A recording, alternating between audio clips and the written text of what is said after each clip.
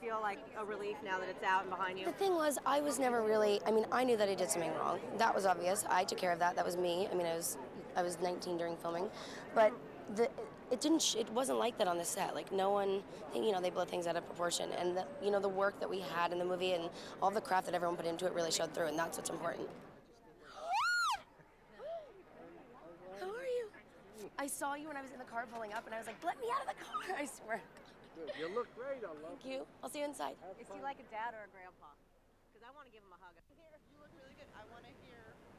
I'm waiting. No, I love it. This is what I do. I'm an entertainer. I like it.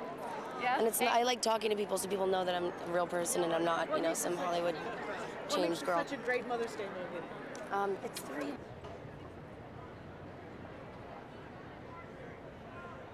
think you're really sarcastic. Just